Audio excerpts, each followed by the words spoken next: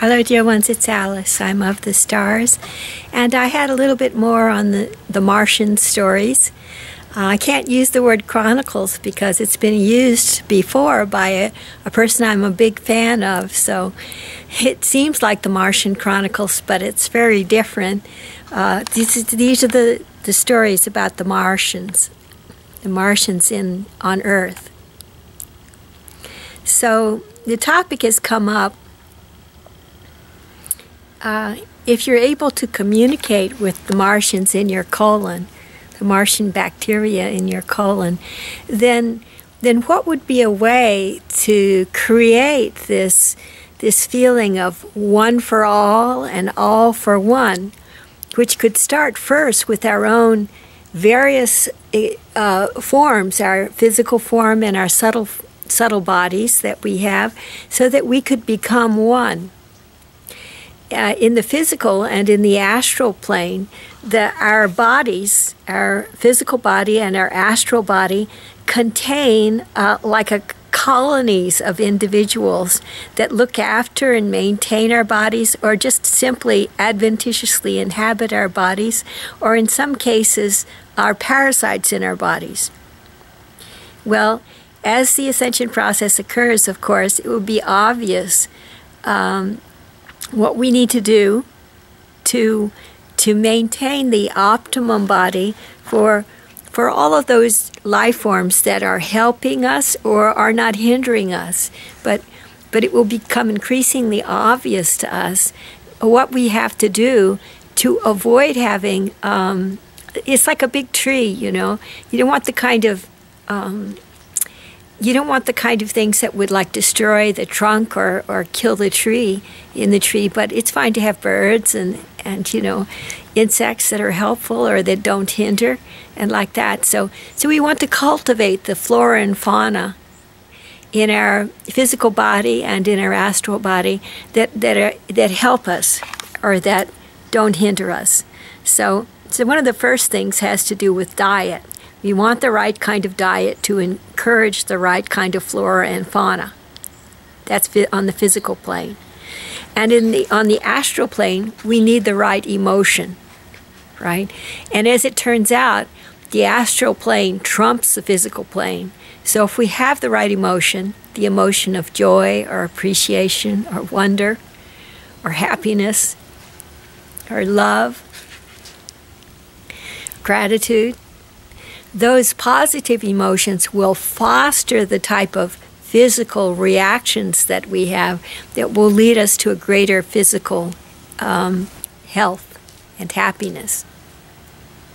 And interestingly enough, those positive emotions will create the bioenvironment on the astral plane and on the physical plane that we need. It will foster the presence of just the sort of flora and fauna that are helpful or neutral that I've been talking about. So that's what we can do. We can have a positive attitude, and that will aid us in our efforts in the physical realm, say, to get the right kind of exercise, to get sufficient rest, to have a chance to associate with plenty of good people, and a chance to get the right kind of work and have plenty of income, and the chance to eat the right kind of food. All the things we really need, you know. So now the issue has come up just today while I was sunbathing. It's getting on towards the winter solstice sun, so the sun is very, it's thin. It's delightful, really, but it's very different from the sun of the equinoxes or the sun of the summer solstice. It's a purifying, thin energy, and beautiful, beautiful white, you know, crystal light. It's like pure water. And a great deal of purifying has been going on. People have been coming to wonderful realizations and about any number of things, and just stepping forth into the new, from the old, letting go all that, and just stepping forth into the new. It's been amazing. these last few weeks of December have been absolutely breathtaking. So back to the Martians. The question came up, you know, people get very upset about the Martians because there they are in the longest organ in our body, you know, and we can't exactly make them go away. You know, we've tried with antibiotics. We've been feeding antibiotics to our animals, and the antibiotics get into our system, and what happens is the Martians get resistant to the antibiotics because they're very good at adaptation and change.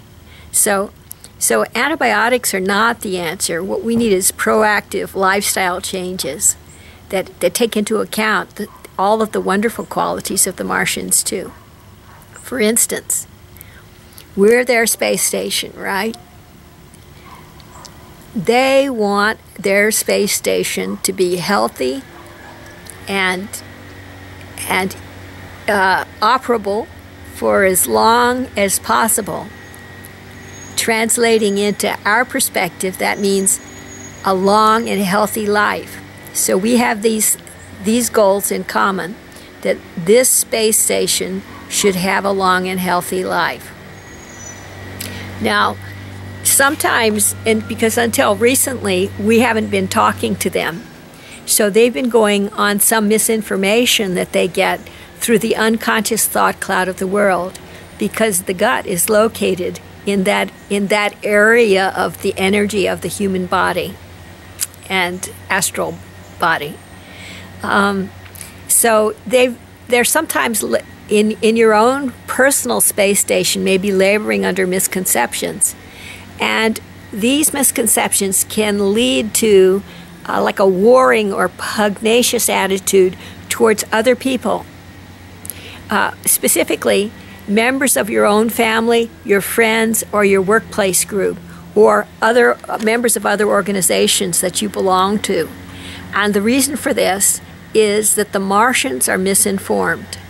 Okay, they have some impression because of your unconscious thoughts and the emotions that you're unaware of, which may be negative, that it's in their best interest to promote these wars amongst all of the different people that you know, and war on Earth.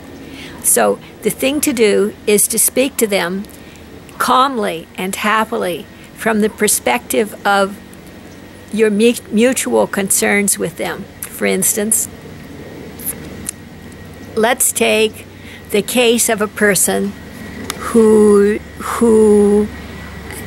subconscious mind, in the middle of the night, the Martians are talking together with her and someone else, or him and someone else, about a way to end another person's life. Okay, the Martians don't know that this will, if this person's space station is caught at this activity, that then the life will be foreshortened and the space station will be inoperable. They don't know this. They need to know it. Okay, so what if you find out that this kind of conversation is going on? There's a subconscious thing that is happening that needs to be let go in that person. Say through forgiveness or repentance, and through opening the heart to following the heart and feeling love, you know, from that day on, and that will then hopefully stop the wars. But in the meantime, it never hurts to talk to your Martians, and that person, be it a she or a he, could say to their Martians, you know, if I or this other person end up, you know, killing or injuring someone else, then we will end up in jail. And the food's not very good in jail. Remember, they're in our colon, right? The food's not very good in jail. So what that will mean is the space station will be inoperable sooner than it otherwise might be. So for an optimum operating time for this space station, we should avoid this war. We should avoid this action of killing someone else or injuring someone else. Maybe it might be, you know, doing credit cards, fraud, or it might be hacking websites, or it might be with the idea of getting money from them. Anything that's like illegal, they need to know the penalty involved, because then they will stop promoting it on a subconscious level while we sleep. And in the meantime, we can do our best to open our hearts to joy. So it's very simple right now. The emotions that we feel filter down to our colon, where they like saturate and envelop the bacteria that are there.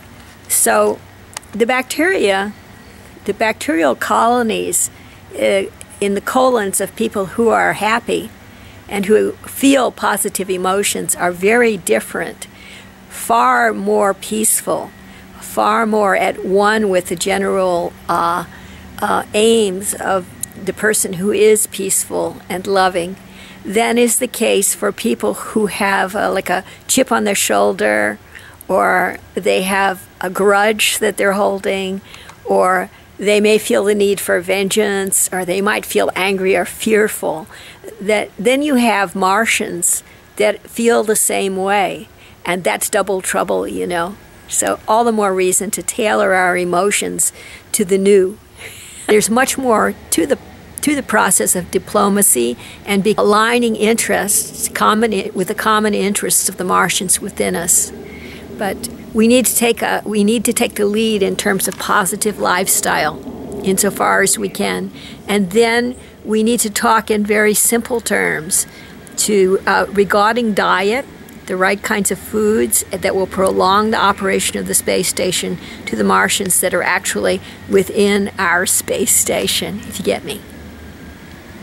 There's a lot more to do in terms of the globe, but this whole thing, this one for all and all for one thing, starts at home with our own biosphere and all of the life forms that we consciously or unconsciously cherish and protect under the umbrella of our various bodies. So, very happy solstice energy and light, this light of the sun to each of you, and may you be at peace with all your Martians. Peace throughout the world.